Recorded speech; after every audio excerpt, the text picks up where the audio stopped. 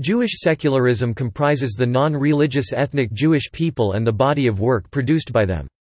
Among secular Jews, traditional Jewish holidays may be celebrated as historical and nature festivals, while life cycle events such as births, marriages, and deaths, may be marked in a secular manner.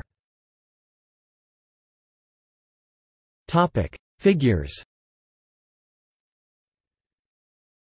Secular Jewish art and culture flourished between 1870 and the Second World War, with 18,000 titles in Yiddish and thousands more in Hebrew and European languages, along with hundreds of plays and theater productions, movies, and other art forms.